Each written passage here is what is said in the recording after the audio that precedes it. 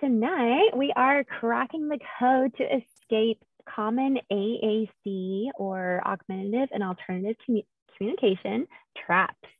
So any kinds of mistakes we've made along the way, we're trying to help educate our friends and family of AAC about that. So you all will get a chance to help us escape some of these traps. So we will need a little bit of participation from you if you're able to. Again, you can always put things in the chat or shout it out, even if your camera is off. We don't mind a loud background. We're all used to it. And this is a safe space, like we said. So you'll get clues tonight to crack this code. And to help us crack the code, we have this guide. One of my very favorite is from Lauren Enders. It's a graphic, an AAC boot camp that she just updated in this last year. And so as we go through, we'll be giving you a trap that we'll explain, and then we'll have a clue that will help you escape that trap. If you're not able to open it up right now. All right. I'll wait for it. Hi, Mr. Morris. We're so glad you got to join us. I just want to let you know we're doing kind of an escape room. So it's a little different tonight, but just jump in right along. We're glad you're here. The first trap that we have for tonight are common AAC mistakes or mishaps is only using our AAC device or our user's AAC device during snack time. So the snack time trap. And often this is for making requests. So I might give a kid a goldfish and they might say more. And then I give them another goldfish and they might say more, or they might go to goldfish and say goldfish, and they have to say it over and over and over again in order to enjoy their trap. And so we see, I'll tell you what we see. So here is our clue to get out of that trap. So you're gonna look for this clue. So if you have your guide open, yeah, you're gonna be looking for the clue. And what number is it? So shout it out if you see it, or if you want to put it in the chat. Sorry, go back. Oh, hang on. Ding, ding, ding. Number 7. Kate got it on number 7. So we escape that snack time trap by teaching all of the different reasons we communicate and modeling all of those different reasons we communicate with our students. And I know I'm guilty of often saying, oh, what's really motivating? It's food. Let's start there. But then we can get stuck there. So we want to be sure that we are also modeling for other reasons that are important for our students and modeling for different communication functions for our students. So yeah, just showing them that their voice is powerful and can be used in many different ways beyond making requests. And I love this quote here, how it says, when you're ready, we're going to be using all of those different functions. So your student or your learner might not be ready yet to do, requests, commenting, answering questions, but that's okay, because even when we're talking to little babies, we're modeling all those different ways of speaking all throughout their development. So that's what we want to be doing for our learners with AAC. We want to be modeling all those different ways of speaking on their AAC device, not just requests only at first. So even if that's where they are, we might be seeing them only use requests, and that's great. But we, as their team, are going to be showing them a lot of different ways to communicate. So our crack the code for our first letter. Kate said number 7. 7, here it is on our guide. So what letter? B. B. Okay, so our first letter is B. You got it. Room 1. Whew. Okay, the not really using it, right? We've seen this. And Cici picked out this picture, so she might have to describe this one a little more. I wasn't with her, but I'm thinking maybe the device was being used for Cocomelon with the volume up, YouTube, maybe they're eating with it. There's some food. And so we've been there too, right? We're assuming if they're not yet using the AAC system, then they're not going to use it. Maybe they never will use it. It's not a good fit. So this is one of our traps. We've been there. So how can we escape? So here's your clue. It looks like a time or a what's it called? Sand timer kind of thing. So we're going to look for that on our guide. So 10? Yeah. So that's not gonna pass. We just saw it right there at the very bottom, number 10. Okay.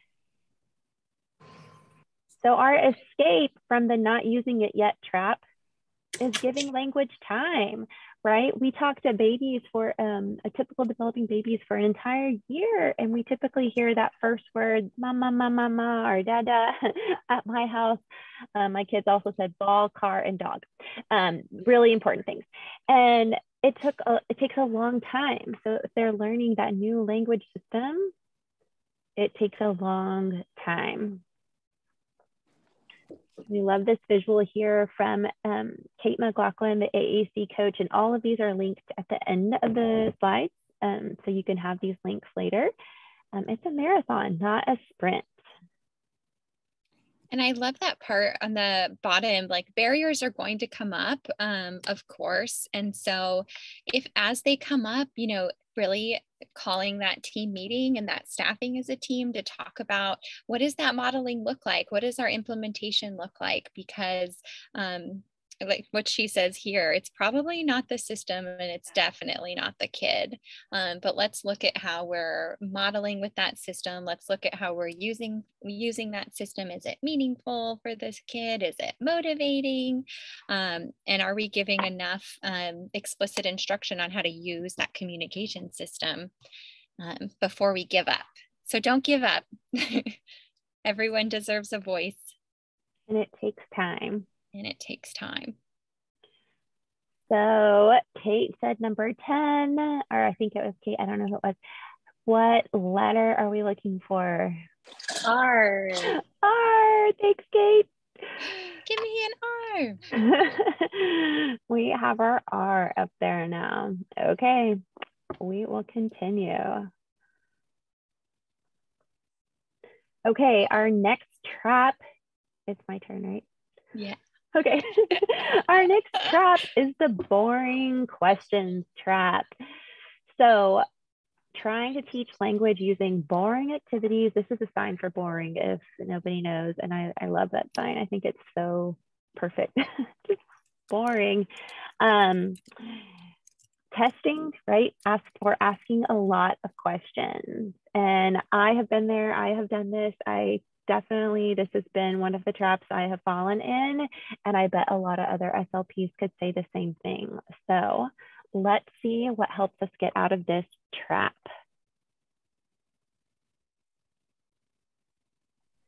4. Oh, she already found it. I didn't even go up there. Katie's using her guide. Way to go. Number 4. Number 4. Let's look at number 4. Okay, how do we escape the boring question trap? We can interact instead of testing. Yes, I love that. And I think she's going to pull up some info from the AAC coach where she says, if you already know the answer to the question, don't ask it. And I think another suggestion the AAC coach gave was, if I wouldn't ask this to my verbal or typically developing verbal kiddo, then I shouldn't be asking this question to this student.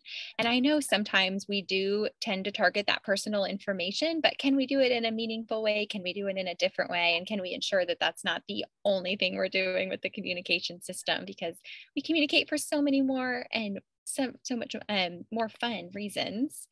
And I don't know if it was in our last one, Cici, but we talked a lot about our goal to be connecting with our kiddos and our AAC communicators and using that communication system as a way to connect. And so if we're thinking about that positive interaction and connection, I think we're not going to ask as many questions because we're going to maybe just, talk to them about things they could say, and if they don't respond, that's okay. Show them maybe what they could say or what you think they might want to say.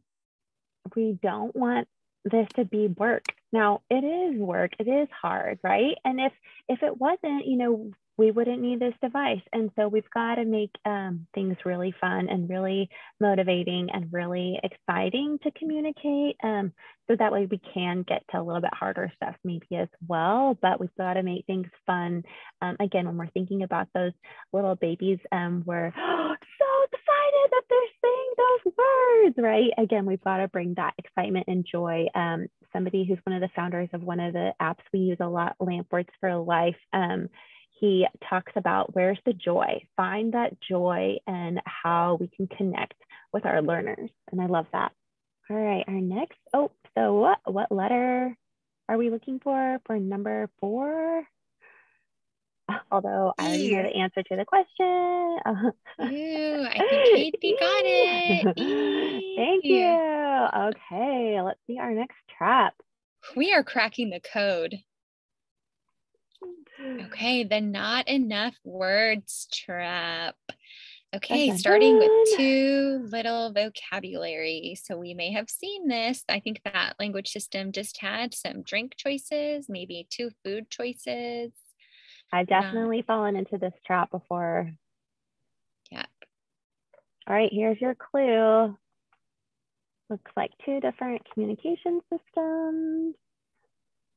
Let's see where it could be on our guide. Anybody? Oh no, we're never going to escape this one. This is probably actually the easiest escape room you've been a part of. They're hard. I'll use the one that I did with my daughter. I was like, this is really hard. I've heard they're really hard. I've never done one. It's also really fun, but it was hard. Okay, so number 5. Good job. Number 5. Oh, I'm sorry. I jumped ahead. It's not letting You got it. Yeah, that was it. Number 5. It should go back though. Okay, so number 5 is providing a robust core-based vocabulary from the start. So you might hear that word. Is your vocabulary system robust? So robust, of course, the word itself just means expansive, right? But in the world for AAC, it means all the tools that we need, a balance of core words, those words that we use 80% of the time, and fringe words, those other 20% words that we use, and the alphabet. Other suggestions have been, does it have access to predictive text when we're using the alphabet? Does it have access to some phrase-based words that we might need for common fast communication? What am I missing? No, I feel like you got it all. And the one thing that will help is if you look at that communication system and you think, okay, what will my adult, maybe your kiddo is really young right now. And we're not really thinking about what they might be using as an adult, or maybe we're expecting that they'll be verbal communicators, but they may still need some AAC support. Would this get them what they need in their adult life? Can we think with the end in mind? So this adult AAC communicator, what would they need to have? Can we start teaching that now? So that they have that motor planning, they have all of the access to everything they need, and we're modeling access to all of those things from the start. That was the other thing. Robust also is taking into mind motor planning. So that way we're making sure that things are staying in the same place. We're not moving pictures around. So that way we're really able to learn where those things are. And so we wouldn't be changing a grid size, as they're learning, going from larger pictures to smaller pictures. We're really making sure that we're, like we said, beginning with the end in mind and working with best that we can capture all of that student's abilities. All right, so. I don't know. I can't remember the number. I need help. I almost couldn't remember the number, but then I thought, oh, I know what it says.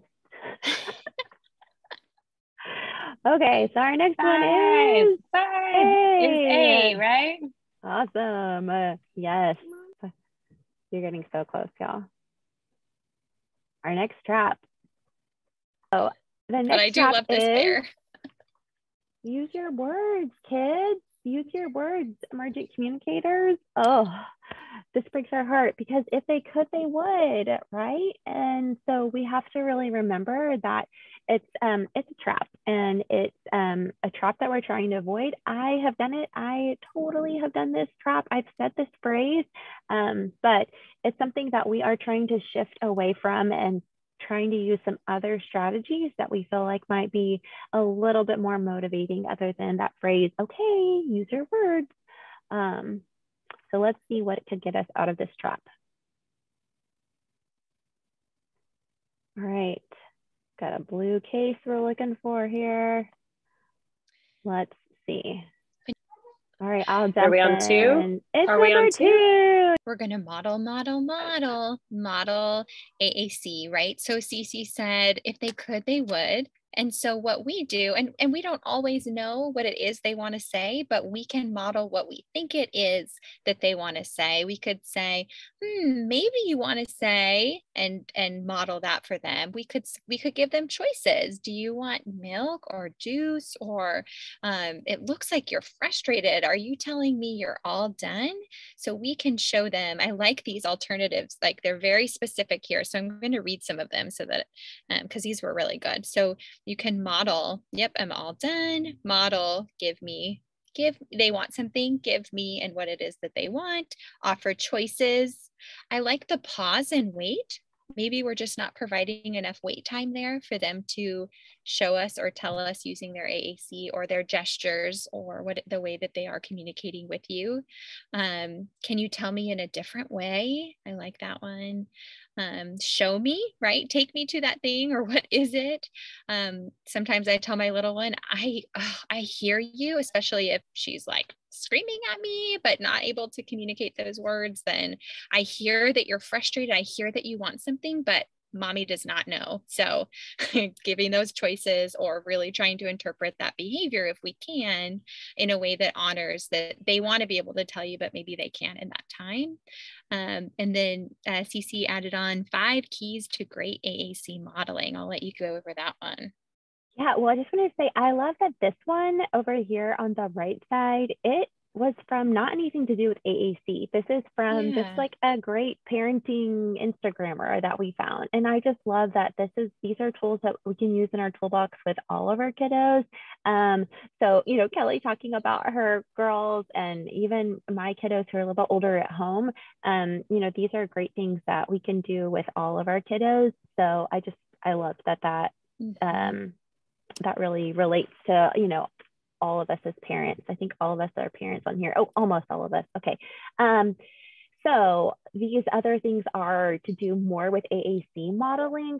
Just do it. I love that. I tell people that all the time. Just touch the buttons. It's okay if you mess up or get, you know, confused or lost. You know, it's a new language, right?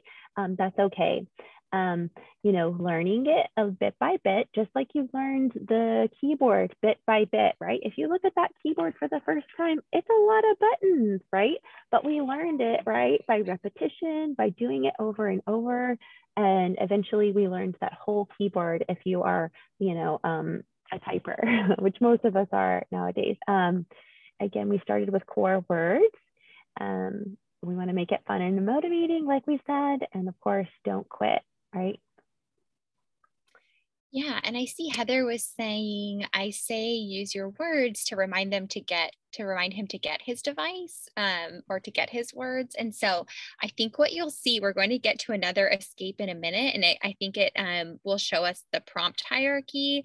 And I think that would be great to use. It sounds so technical, but the one we did tonight isn't as big as the umbrella one. So we'll show you in just a minute some things that you could say maybe instead of use your words, but that would still allow you that prompting that he needs to use his communication system. So we'll show you that in just a minute. I think that'll be helpful.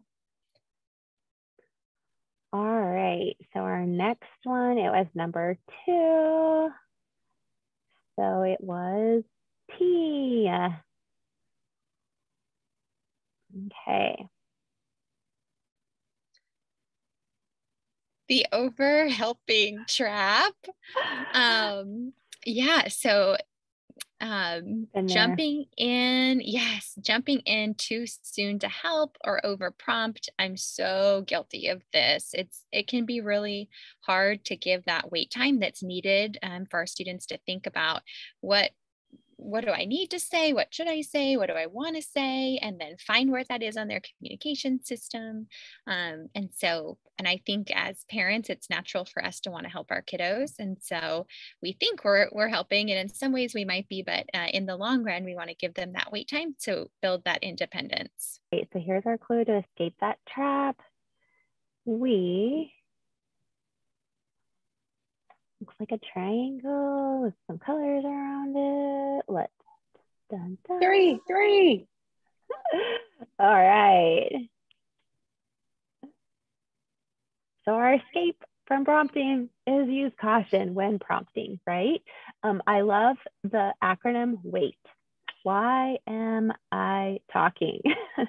A professor taught me that one time, and I was like, that is so great. Why am I talking? Why am I prompting in this situation? So here is a great little post again from AAC coach. She talks about using that least and most hierarchy. We talked about the prompt hierarchy last month, but we're happy to share that again. But here's just another one that is a little different. So that wait time, 15 to 30 seconds, indirect or less direct verbal models. So Heather, we could say, maybe you have something to tell me instead of get your words, right? Or get your device, or tell me on your talker.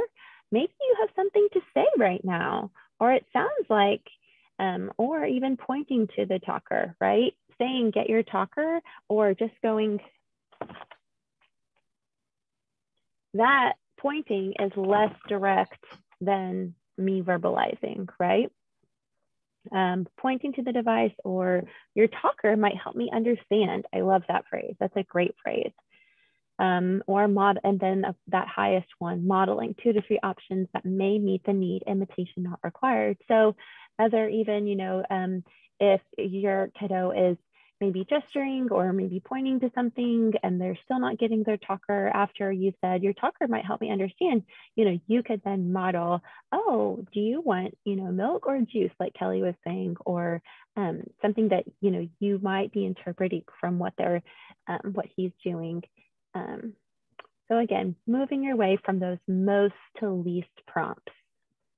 And again, meeting your kiddo where they're at. If you know they're always going to be needing that model right away, then maybe we're starting with modeling first, and then we're kind of slowly going down that prompt hierarchy. So that way we're really trying to make sure that we're always going to that least amount of prompting that they need. But again, you guys know your kiddos best, and our SLPs know our kiddos because they're working with them. So, meeting them where they're at with their needs, but always trying to remember that we're going from that least to most prompting. Pointed out that she liked this visual, and I really do too. I feel like it's less overwhelming than the umbrella prompt hierarchy we went through last week, which has a lot of words.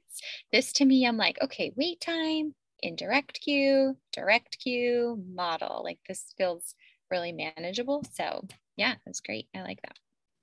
Yes. And of course, we want to be modeling always. I think that's our other hierarchy, had modeling maybe first, but knowing that we can't expect the student to use the communication system for something that we've never modeled. Yes. So, 3. oh man, you guys so smart. Okay, nothing to talk about trap. Here, Julie Andrews is with me and Kelley's, two of me and Kelley's favorite things. Chick-fil-A waffle fries and an iced latte. These are a few of my favorite things. If it was our communication devices, we would definitely have those things, not just French fries, but like Chick-fil-A waffle fries programmed in our device, and definitely iced lattes. So we want to make sure a trap is not having the AAC communicators' favorite people, places, and things in their system. So what is our clue to get out of this trap? Okay. Oh, there it is. Number 8. Personalized AAC systems. We can escape that trap by personalizing, customizing, and don't feel like you have to know how to do all that on your own.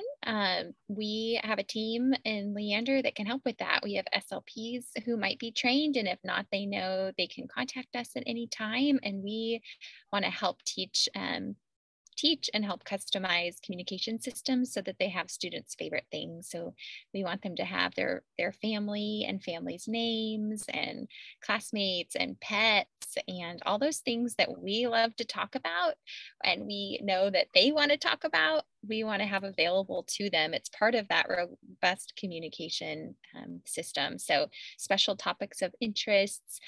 We can even, on all of the communication systems we're using currently, we can take actual pictures of things or people. So that is something we want to ensure that we're doing and making that communication system really fun and functional for our AAC communicators.